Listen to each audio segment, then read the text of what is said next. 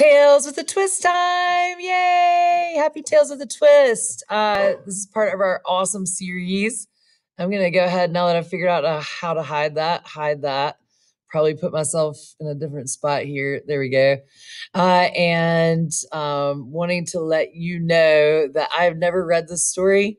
And I don't even know if it's a good story, but I really I think it must be because unlike all the other Tales of the Twist, I had to like hunt for this on the internet and then ended up having to check it out from that like internet archive site, which libraries have been mad at and like getting mad at. It's like, I don't know how to say it, but basically there's some copyright issues maybe with this story. So that must mean it's good, right? It's, I don't know. We'll see.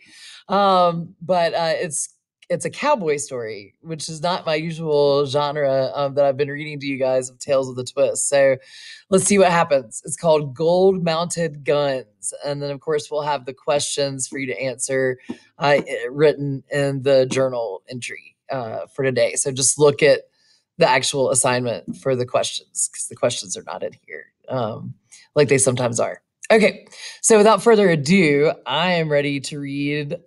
This took me 15 minutes to find a copy of it on the internet. Gold Mounted Guns by F.R. Buckley. Never even heard of this author. So it'll be interesting if anybody wants to research further. Okay.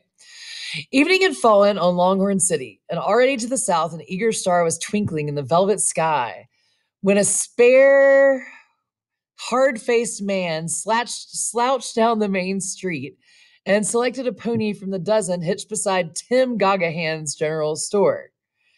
The town, which in the daytime suffered from an excess of eye-searing light in its open spaces, confined its efforts at artificial lighting to the one store, the one saloon, and its neighbor, the Temple of Chance. So it was from a dusky void that the hard-faced man heard himself called by name. Tommy, a subdued voice, accosted him. The hard-faced man made, it seemed, a very slight movement, a mere flick of the hand at his low-slung belt. We know what that means in cowboy times, right? A gun.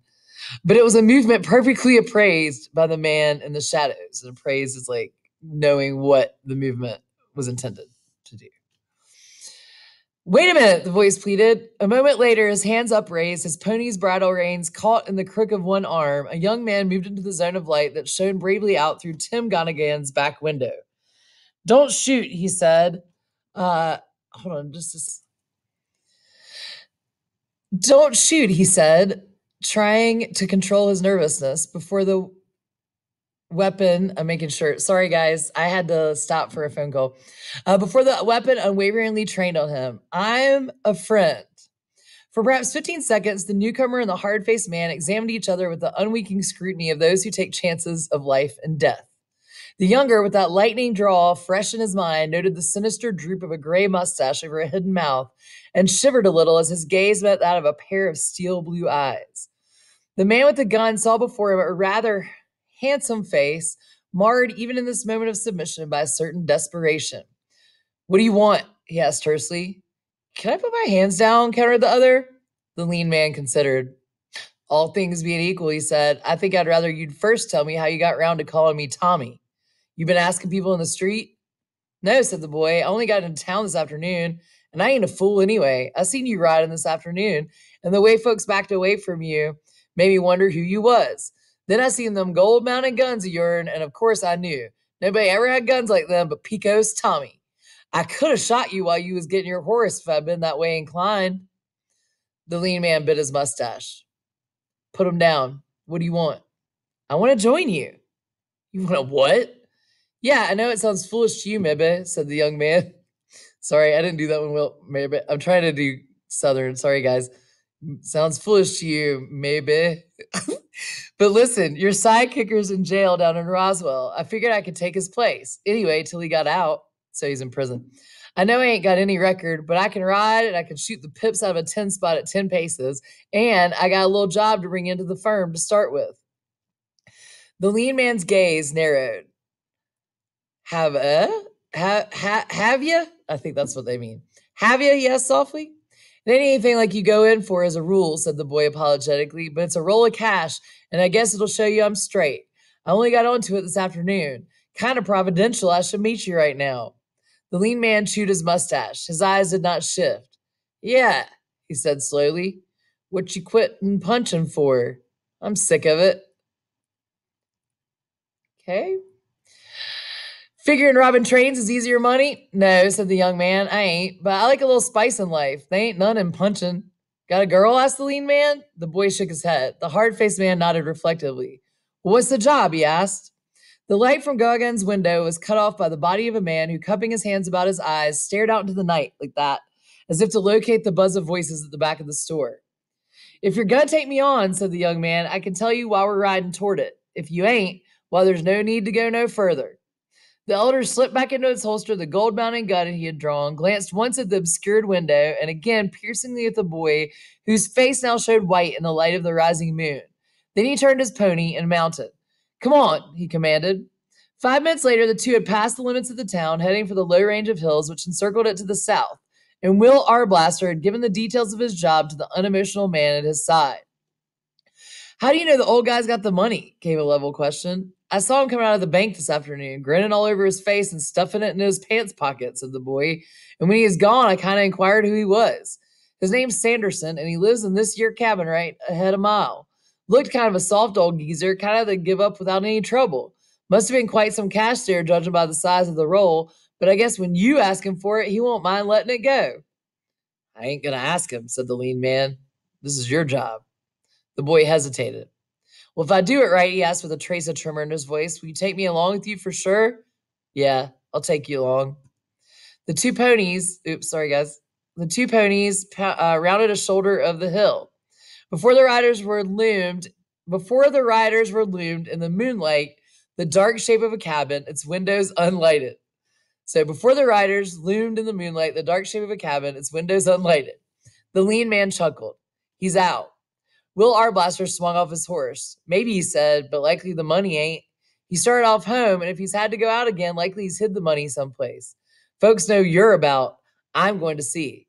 Stealthily, he crept toward the house, and the moon went behind a cloud bank, and the darkness swallowed him. The lean man, sitting on his horse, motionless, heard the rap of knuckles on the door, then a pause, and the rattle of a latch. A moment later, there came the heavy thud of a shoulder against wood, a cracking sound, and a crash as the door went down. The lean man's lips tightened. From within the cabin came the noise of one stumbling over furniture, then the fitful fire of a match illumined the windows. In the quiet, out there in the night, the man on the horse, 20 yards away, could hear the clumping of the other's boots on the rough board floor, and every rustle of the papers that he fumbled in his search. Another match scratched and sputtered, and then with a hoarse cry of triumph was flung down. Running feet pattered across the short grass, and Will Arblaster drew up, panting. Got it, he gasped. The old fool. He put it in a tea canister right on the mantel shelf. Enough to choke a horse. Feel it. The lean man, unemotional as ever, reached down and took the roll of money. Got another match, he asked. Willie struck one and, panting, watched while his companion, moistening a thumb, ruffled through the bills. 50-10, said the lean man. $500. Guess I'll carry it. His cold blue eyes turned downward and focused again with piercing intention on the younger man's upturned face. The bills were stowed in a pocket of the belt right next to one of those gold-mounted guns, which earlier in the evening had covered Willie Arblaster's heart. For a moment, the lean man's hand seemed to hesitate over its butt. Then, as Willie smiled and nodded, it moved away, and the match burned out. Let's get out of here, the younger urged, whereupon the hand which had hovered over the gun butt grasped Will Arblaster's shoulder. No, not yet, he said quietly. Not just yet. Get on your horse and sit still a while. The young man mounted. What's the idea? Why, said the level voice at his right, this is a kind of novelty to me. Robbing trains, you ain't got any chance to see results. Like this here's different. I figure this old guy will be back pretty soon. I'd like to see what he does when he finds his wad's gone. Ought to be amusing. Arblaster chuckled uncertainly. Ain't he liable to... He can't see us, said the lean man with a certain new cheerfulness in his tone. And besides, he'll think we'd naturally be miles away. And besides that, we're mounted already. So, guy, yeah, y'all see what's going on. Okay. I don't think that's a smart decision, but anyway. What's that? Whispered the young man, laying a hand on his companion's arm. The other listened. Probably him, he said. Now stay still. There were two riders, by their voices a man and a girl. They were laughing as they approached the rear of the house, where, roughly made of old boards, stood Paul Sanderson's substitute for a stable.